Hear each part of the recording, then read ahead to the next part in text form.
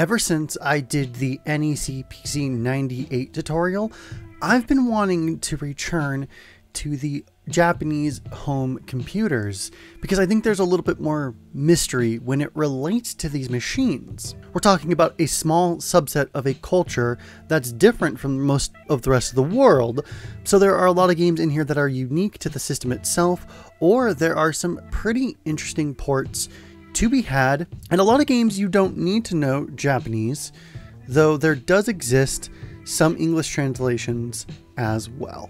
Hi, my name is Brad, and today on Unbroken Software Studio Tutorials, I'll show you how to get the Sharp X68000 up and running in LaunchBox. So just like during the NEC PC98 tutorial, you're going to head on over to this link and you're going to download the same emulator pack. If you've previously downloaded the emulator pack during the NEC PC98 tutorial and you still have that complete download package, then you're good to go.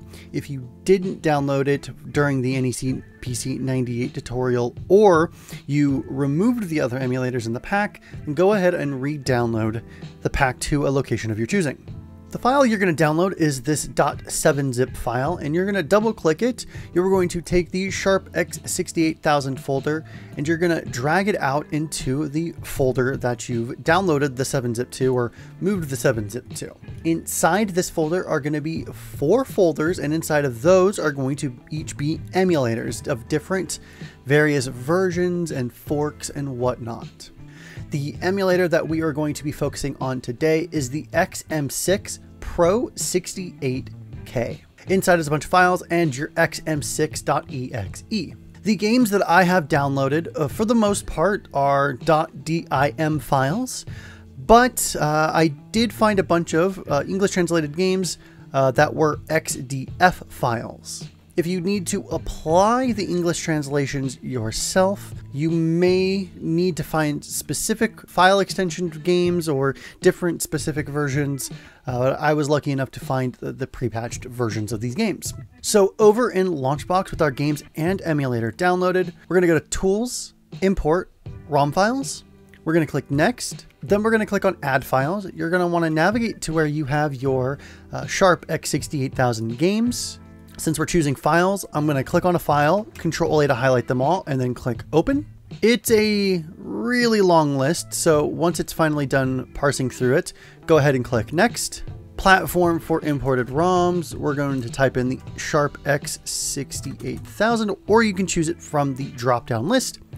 If you want to name it something custom, go ahead and name it something custom, and then make sure that you choose the Scrape As option as the Sharp X68000. Then we're going to click Next.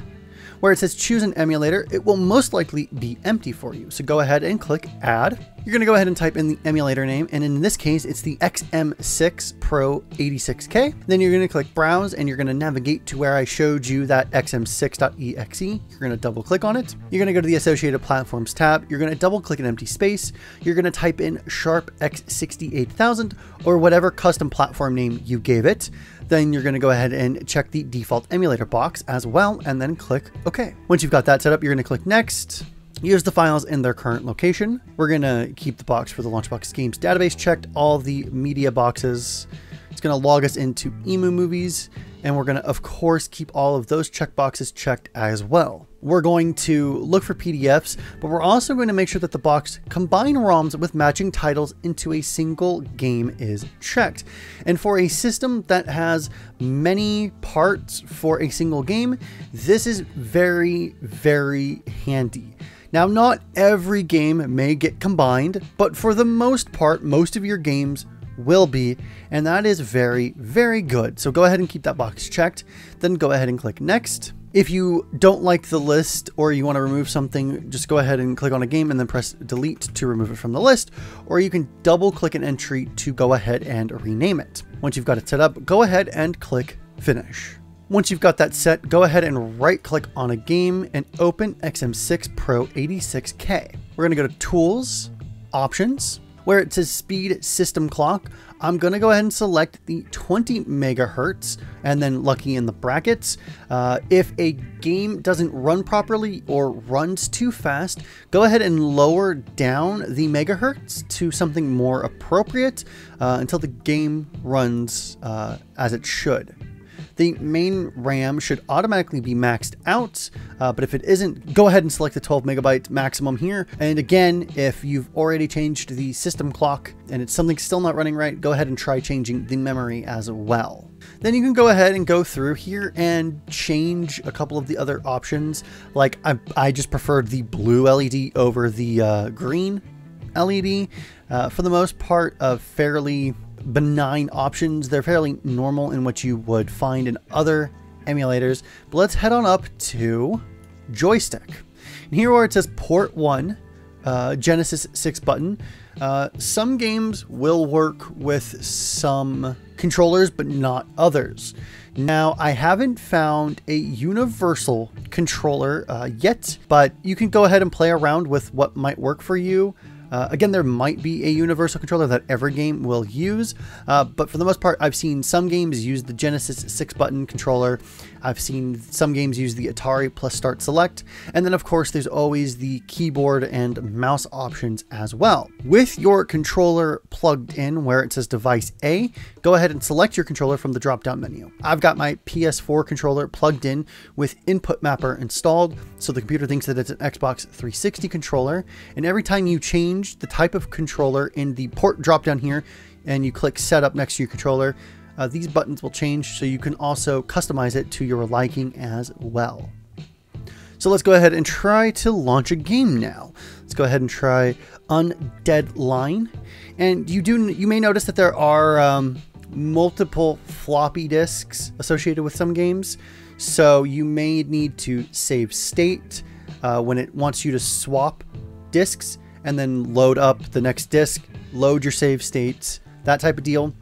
Or you may also need to go over into the floppy drive 1 and select different floppy disks while the first floppy disk is opened, or you may want to swap back and forth. So you do want to keep your mouse handy because sometimes you may need to manually swap disks if save state saving and save state loading is not working for you. But there you go, guys. That's actually a fairly simple tutorial for an old computer that's not even in English. I don't know how that happened, but that happened to happen today. I kind of like that. That's really cool. My name is Brad, and if this tutorial helped you out at all, then give it a thumbs up and subscribe for more tutorials and content in the future. If you like the sound of my voice, the link to my channel is below. I do lots of gaming content, so if that sounds like your cup of tea, head on over there and give me some love if you would like. If you support us over at our Patreon page at the producer level or above, then your name is now on screen, and thank you all very, very much. The support you give directly helps the entire LaunchBox team make more and more awesome stuff. If you'd like to get your name in those producer credits, then head on over to the Patreon campaign link in the description below. Remember, freaks and geeks, to play more games, and we'll see you next time. Have a good day.